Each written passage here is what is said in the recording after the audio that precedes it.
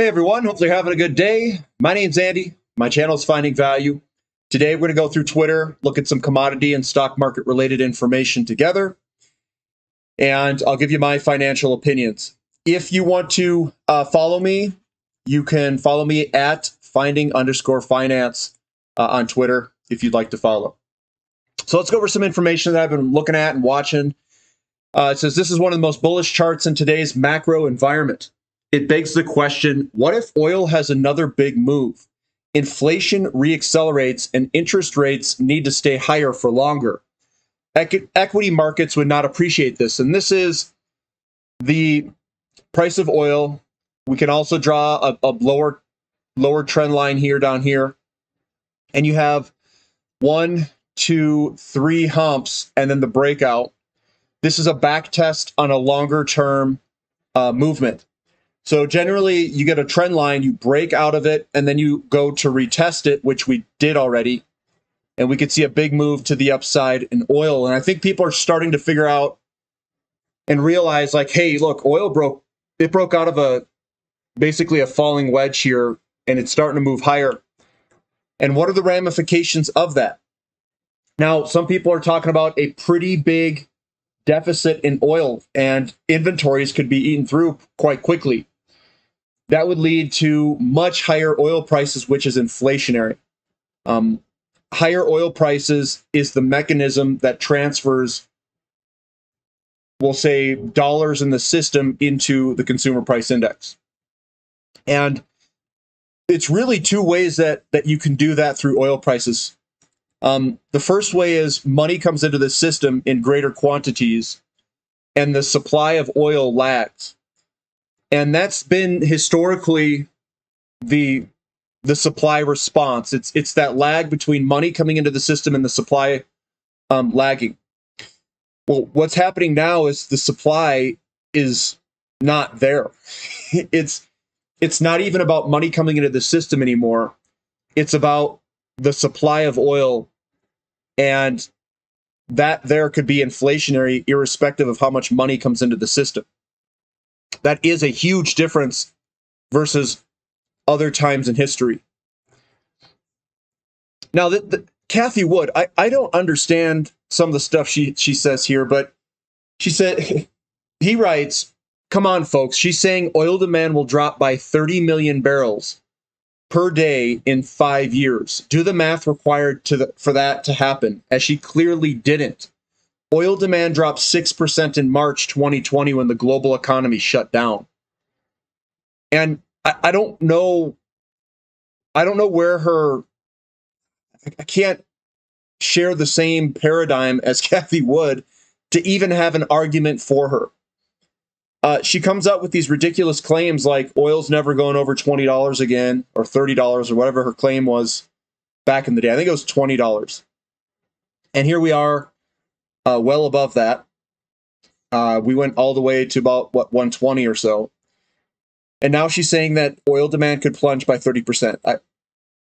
I think oil demand's going to increase by 30% over 5 years is a higher likelihood than a decline by 30%.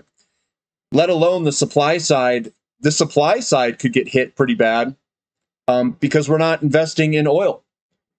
There isn't, it's something like 60% or 70% of oil in the entire world isn't used for transportation. So the other 30 to 40% is used in transportation. So 60 to 70% is not used for transportation.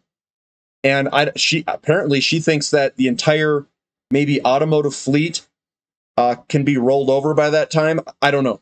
I don't want to read the article. It's kind of pointless because I don't think that what she is saying is even possible. One of my highest conviction charts, this is oil again. It says a massive 18-year consolidation, breakout, and backtest. Look at the gains we typically see after these long monthly wicks highlighted. Multiple hundreds of dollars coming for oil. And we've got these wicks. That's all the big support. We've got lots of support right where we're at. That's where the trend line is. Again, I've already talked about it. You do a breakout, a retest. There's your falling wedge. And then we get a big old break. So he's thinking multiple hundreds of dollars, $200-300. I'm in the same exact camp. I think that we're probably looking at multiple hundreds of dollars in oil and also in uranium. And I think it's about to start now. Very, very soon. I'll just say that. Yeah, we talked with Gabe. Gabe came on the channel. So here's something else that's kind of interesting. Mortgage demand is surging as rates sit at their lowest level since September. Mortgage demand jumps nearly 28% in 1 week as interest rates drop to lowest point in months. Now, this is really important to understand because this is part of what drives money into the system is credit. And what I think is happening is that the affordability through the mortgage rates has gotten to a level where demand is really pulled back.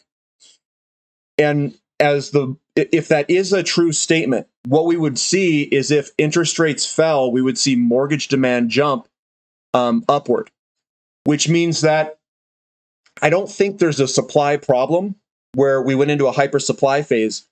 I think the affordability is what's basically slowing down the housing market. It's not an overproduction of new homes. If we had an overproduction of new homes, your mortgages wouldn't jump. You'd get this massive flood of homes, and it would really slow down the markets. It's basically the market is topping out and ready to turn over. I don't think that's necessarily the case. It is slowing down. I don't think it's necessarily topping out, and it heavily relies on what the interest rates are going to be. The question then becomes, are interest rates going to remain high for a long enough period to basically keep the affordability down and crush the demand? And if the Federal Reserve does that, why would they do that? And if they want to hold the inflation down and they want to hold the housing market demand down, they're going to have to hold rates probably close to where they're at or a little bit higher and hold them for a pretty long time if they want to basically crush that demand. If that's the case, then the debt that's rolling over at these higher interest rates could pose a problem, depending on how long we stay up here. So they're really caught in a difficult situation where they're trying to control inflation from credit expansion through the real estate market, and the debt rolling over and new debt being released to fund a lot of these things, and having it all be at much higher interest rates, which means that the interest payments on the debt would go up dramatically. That's the situation they're in. And that is inflationary. So they're kind of stuck in inflationary land. Either way they go. Either they lower the rates, they get inflation from the housing market. If they keep rates high, they get inflation from the interest payments, Social Security payments, and all the obligations that they have to fund through that issuance of new bonds, which is also inflationary. Which says, I cover many up. Okay, so this one I'll skip. Some quiet accumulation here. Segra Capital has doubled their position in Denison Mines the last 3 months. So we do see some positioning by some larger players into the uranium space. I think uranium's on the precipice of hopefully a big move. We've seen some of our guys, and I'll pull this up real quick just to show you guys what's going on and what I see. And I'll show you the housing starts too, because that data just came out as well. So here's housing starts for United States. And we're right on that trend line right now. We're at about 1.4 million. It is 1.39 or 1.382 million. It's right about average. And what we don't want to see is we don't want to see a large move lower like that. That means that the bull market is done in housing, and we've gone into a hyper supply phase, and it is crashing. We're still holding steady here, and we don't want that to crash. If it crashes, what could happen is we could see a recession. that is when I get afraid, especially when that dives down. Now, there's no other leading indicators like delinquency rates, foreclosures, all that stuff that has me worried. So I'm just kind of waiting, sitting here, watching the numbers go by month to see what happens. And talking about uranium, here's Camco. Camco's looking really good. Let me get off logarithmic here. We've got this nice big old candlestick here that's looking fantastic. And we kind of zoom out on, and these are the dailies. We've got what I consider to be the Jesse Livermore pattern. 1, 2, 3, 4, 5, 6, 7. 7's down here, and I think we're breaking the downtrend here to the upside, where we could see a big old move out of this thing. And that move out of the cylinder, if we kind of back out, the move out of the cylinder could be quite large. So if we were to look at last break, we can kind of go here.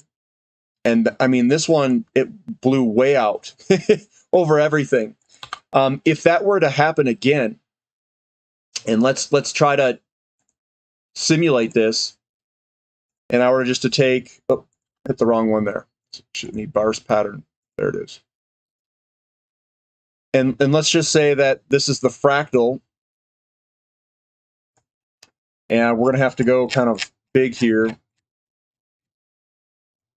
So, and I were to raise this fractal up and have it be the same as last time, it could be something on the lines of this, where, let's just zoom back in real quick. So here's your fractal of last time's, and you can see that it's basically the same. You can see that the lead-in pattern is this guy that comes down is that guy right there. You can see how this thing basically came about here. And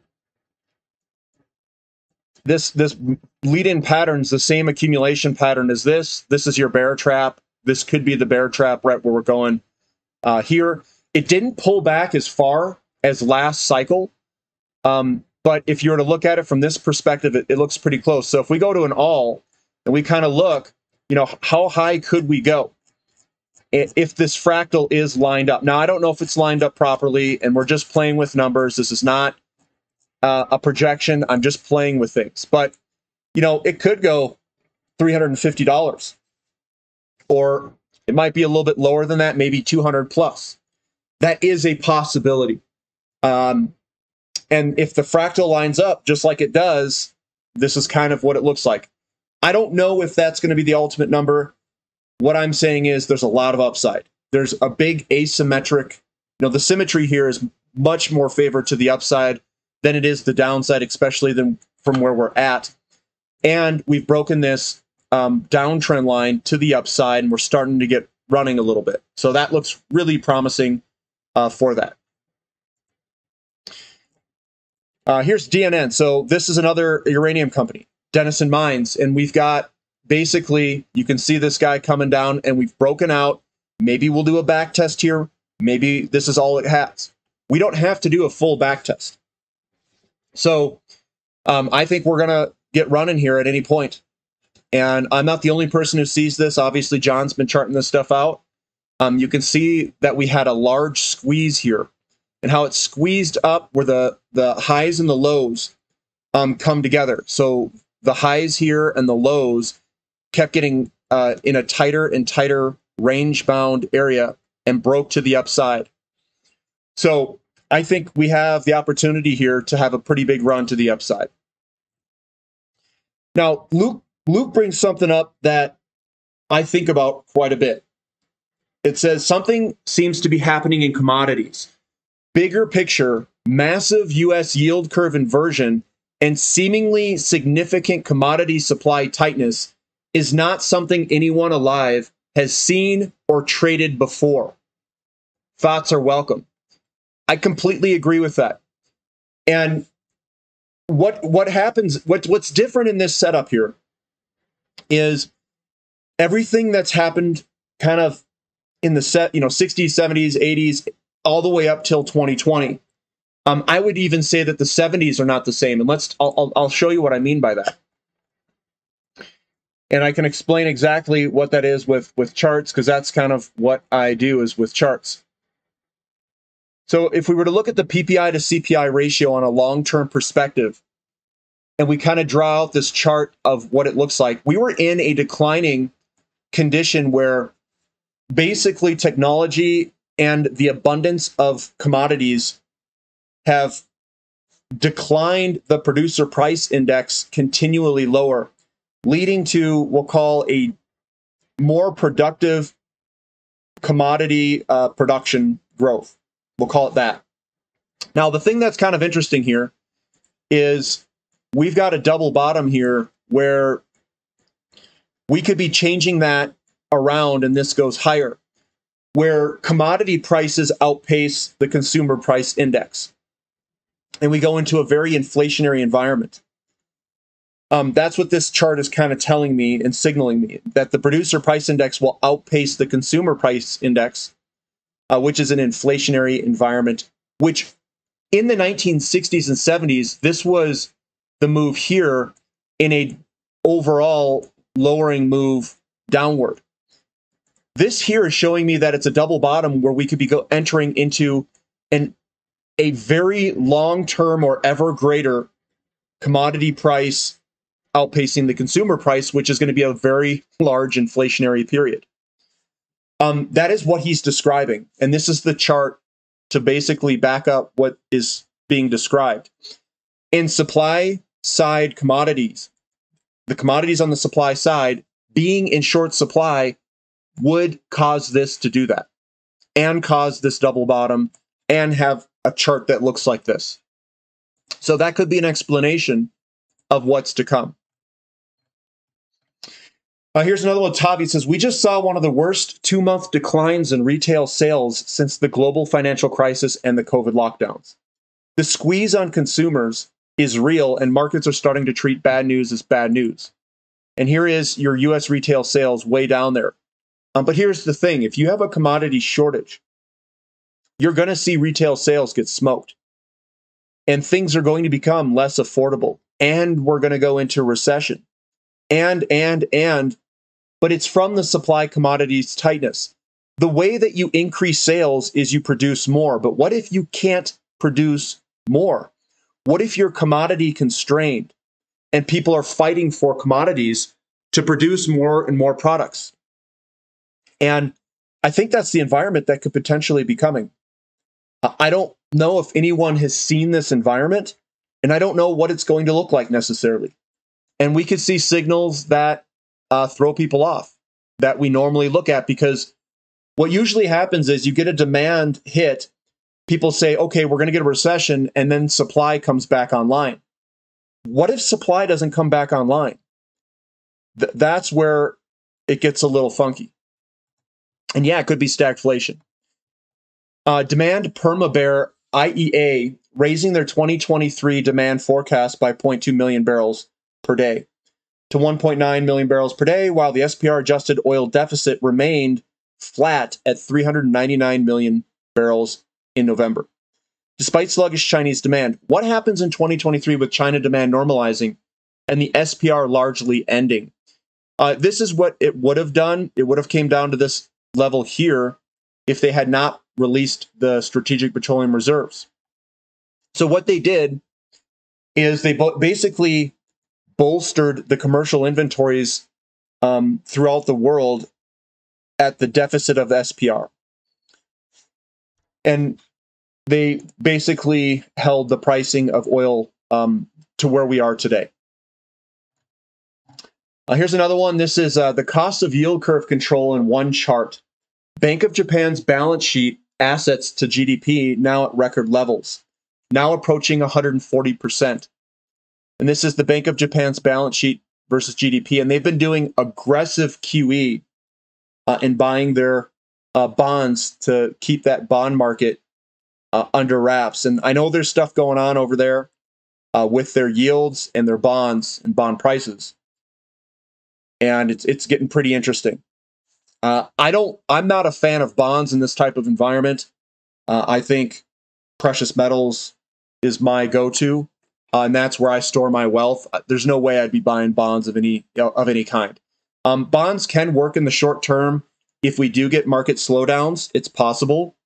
But if we have commodity tightness, and if we have tightness in oil, I think that we're going to get into a very weird situation where GDP can't really grow. And what you get is you get an M2 money supply versus GDP, where you start racing these two things. It's the relationship between money in the system and your gross domestic product. But if you're commodity constrained, your gross domestic product could get constrained here. So what they're trying to do is they're trying to kill the credit expansion of the M2 money supply. That's why they continually raise rates. But if your GDP starts to fall from a commodity constraint, this starts to go lower, they're going to have to kill this side too to keep this imbalance between each other. Otherwise, you're still going to get inflation, even though the M2 money supply could shrink at the same time. That is an ugly looking situation. But I do think, if it kills enough demand, I'm sure we can get something back in balance at some point. But that's kind of what I'm seeing. But I'll end it there, guys. We've got a lot of good information there. And if you guys need help with anything in this commodity bull market that's coming up, definitely subscribe to finding-value.com. Use the word discount in the coupon code. I do go over a lot of uranium stocks. You can see what my portfolio holds. We do have a platinum question and answer session, 7 a.m. Mountain Standard Time, basically when this video is being released. And you can go over there and ask me questions, because I usually stay on till about 3 hours, about 10 a.m. And you can ask questions. You can ask about uranium. I think uranium's in a sweet spot right here. I think energy service companies and even the oil exploration production companies are looking quite good for a move higher, with oil breaking out and doing that retest that we saw in this session here. So that's what I've got for today. Give me a thumbs up. Subscribe to the channel if you haven't. And we'll catch you next time. This is Finding Value.